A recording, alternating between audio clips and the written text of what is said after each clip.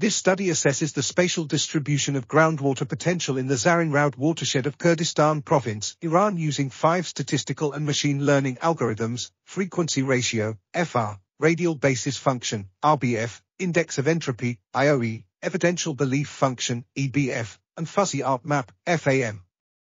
The models were used to predict the locations of groundwater based on suitable combinations of conditioning factors, and their performance was evaluated using receiver operating characteristic, ROC, curves, standard errors, SE, positive predictive value, PPV, negative predictive value, NPV, sensitivity, SST, specificity, SPF, and accuracy, ACC.